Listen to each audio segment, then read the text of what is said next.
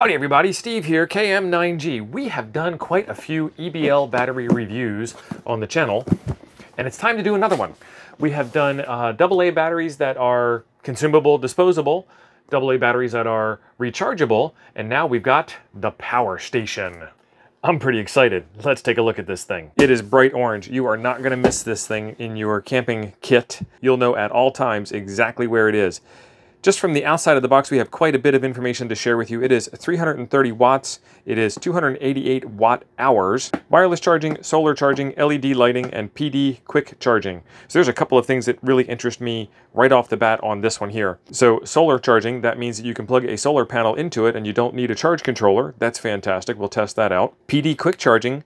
This could mean a lot of things for a lot of different reasons. I'm thinking we could power our QRP radios directly off the PD port, but it also has regular 12-volt ports. What it powers? Well, gee, I mean, it powers anything that is battery powered. It powers anything that is 12 volts, and it also powers anything that is 120 volts AC, and that's pretty interesting stuff right there in and of itself. How long does it take to charge? From the carport, at 12 volts, it takes 7 to 9 hours when the car is running. I would not, they're right, I would not charge this with the car off. You just drain your battery. From the wall charger, it takes 6 to 7 hours. And then from solar panels, 100-watt solar panels, it takes 5 to 7 hours. So your best bet is to charge it over solar. Let's get into it. User's manual. Puh.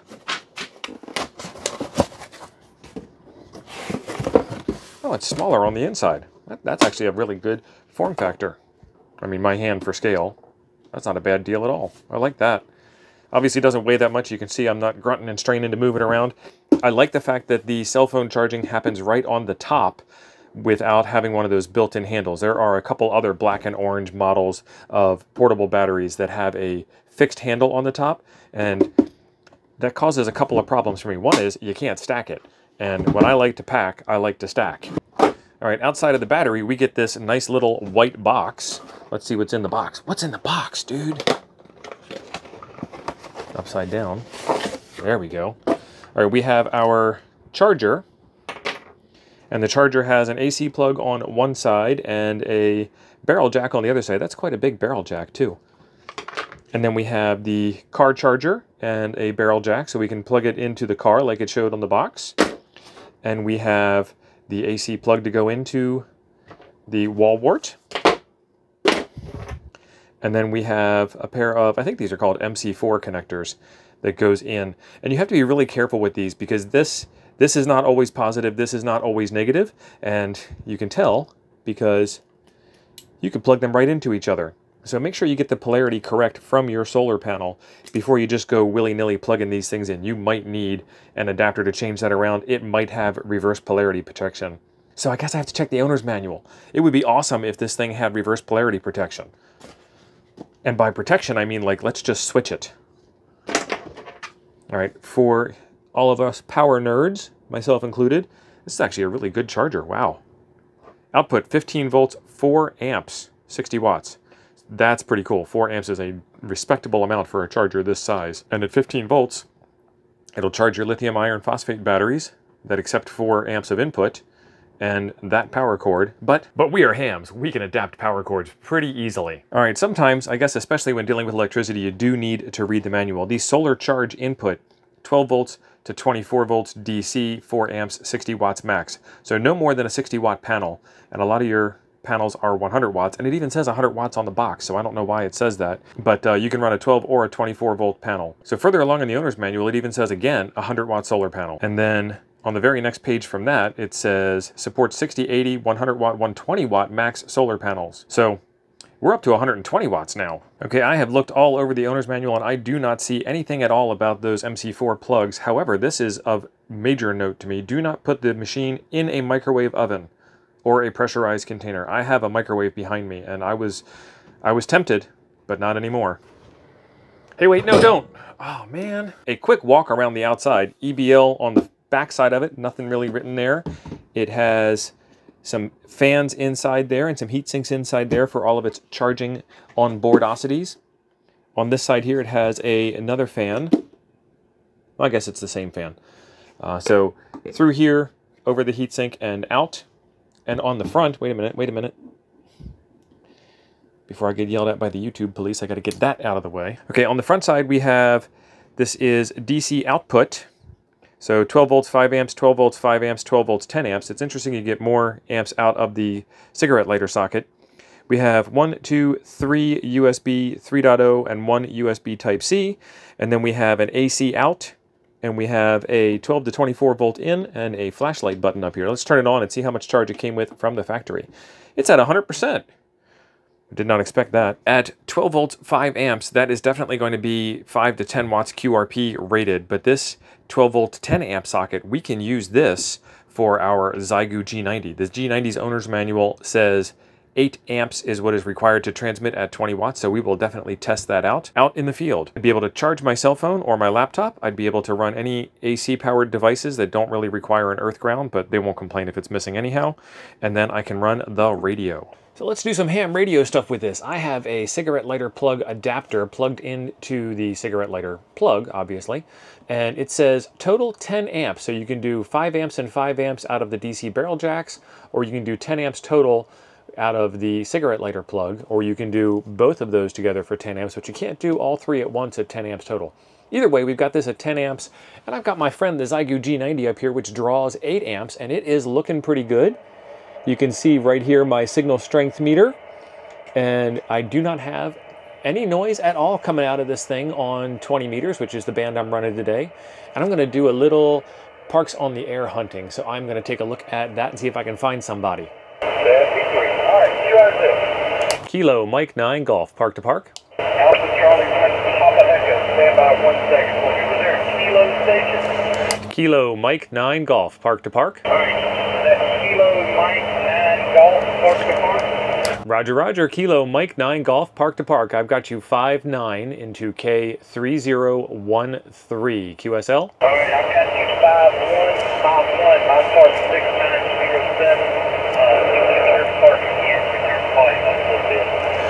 Kilo Mike 9 Golf in Kilo 3013. Roger, that was Kilo 3013. I've got you, like I said, about a 5-1 in here. All right, copy the 5-1. Thanks for the contact. Have fun at the park. Thank you. So if we take a look, we are at 7 watts draw. I'm going to find that open frequency, 14289. You can see 7 watts draw right there. And if I do Kilo Mike 9 Golf, KM9G, testing 1, 2, 3, 4, 4, 3, 2, 1.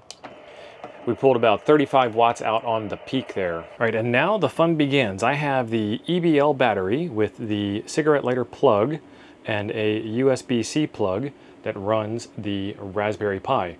The cigarette lighter plug is going over to our old friend, the ICOM 705, and that's how we are powering the station today. To give it an even fighting chance, I also took the battery off the back of the ICOM 705, which is why it's sitting up there. And we're gonna run this battery dead using the Pi and the 705 do an FTA. Let's see how long we can make this last. We're at 100% to start. Let's turn the radio on.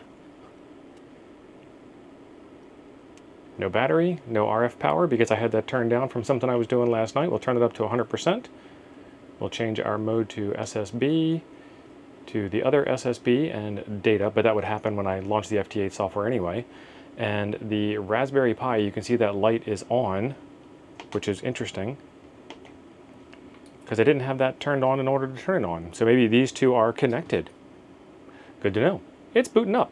Let's get some contacts made. When the radio is transmitting, we are 19 watts and 9 watts. And then when the radio goes to rest, we're at 3 watts. So 3 watts for the Raspberry Pi, and then all the rest of the watts are consumed by this beast doing its transmitting. We are at 88%, and I am shutting it down because I have some data to share with you guys. So here is the breakdown.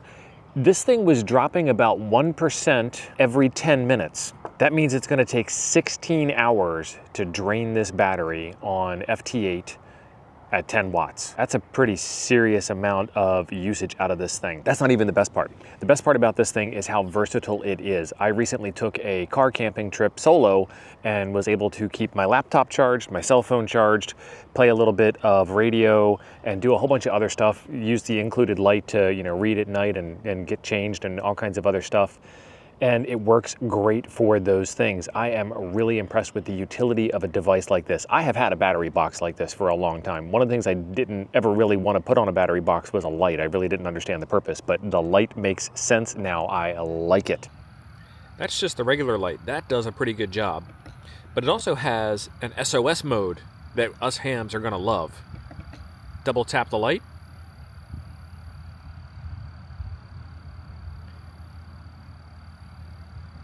And it does SOS. That's pretty slick. And let's turn the light on and see what it looks like. This thing works out pretty well. I am not going to do a complete and total battery drain on this thing at 16 hours of usage. I will believe in the math. And even if the math is wrong and it's only 15 hours, I'm still not gonna complain. What's gonna happen is I'll probably do, 4 hours here, 3 hours there, and then I'll charge a laptop, and then I'll charge a cell phone, and then it'll be dead, entirely dead. But I will have gotten lots of fun out of it, and I will recharge it and go all over again. I love the fact that this thing is small and compact in size, and it works very well for its task. One of the things that I don't like is I wish it would have had more USB-C ports. They do make USB-A to USB-C adapters. I'll include a link down below for those types of things for y'all, just to make sure that you get it. It has 3 USB-A and 1 USB-C. The inverter works out pretty well. I don't have much cause to use it, but I did use it to play around here and there on a couple of things. Nothing to worry about there. I wouldn't expect a lot of humongous draw out of it, but if you didn't bring the right power cord for your laptop, you could plug it into the AC plug, but I wouldn't try to heat your house with it. Keep things doing what things are supposed to be built for in the first place, and you'll be absolutely fine. We made 32 contacts during that exercise. Here's the map in case you guys are interested in what the coverage looked like. I am at the Gulf of Mexico right now, and I am pointed north for some unknown reason. I guess nobody to the south wanted to listen to me.